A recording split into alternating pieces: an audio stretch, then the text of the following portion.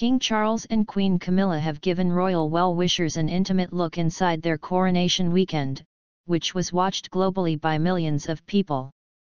Tens of thousands turned out in central London to see the pomp and pageantry, with Charles and Camilla processing through the streets in the gold state coach and taking to the palace balcony in their glittering crowns following their historic ceremony.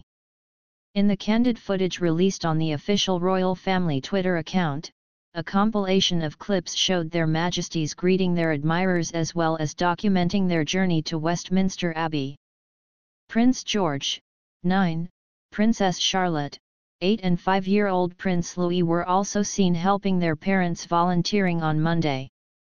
Before the weekend of festivities came to a close, Charles issued a special coronation message, saying, "My wife and I just wanted to share our most sincere and heartfelt thanks to all those who have helped to make this such a special occasion. We pay particular tribute to the countless people who have given their time and dedication to ensuring that the celebrations in London, Windsor, and further afield were as happy, safe and enjoyable as possible.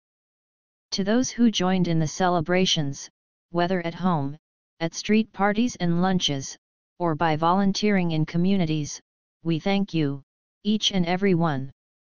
He added, "To know that we have your support and encouragement, and to witness your kindness expressed in so many different ways, has been the greatest possible coronation gift, as we now rededicate our lives to serving the people of the United Kingdom, the realms, and Commonwealth."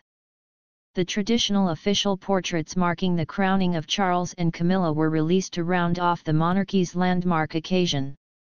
Among them, the king was captured in his full regalia wearing the imperial state crown, holding the orb and scepter with cross, and dressed in his regal purple tunic and robe of estate, seated on a throne chair in the throne room at Buckingham Palace.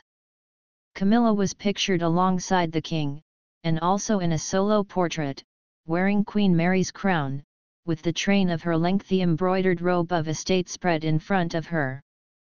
The working royal family, the Prince and Princess of Wales, the Edinburghs, the Princess Royal and Vice Admiral Sir Tim Lawrence, the Duke of Kent, the Gloucesters, and Princess Alexandra were also photographed stood with the King and Queen in the images by Hugo Bernand.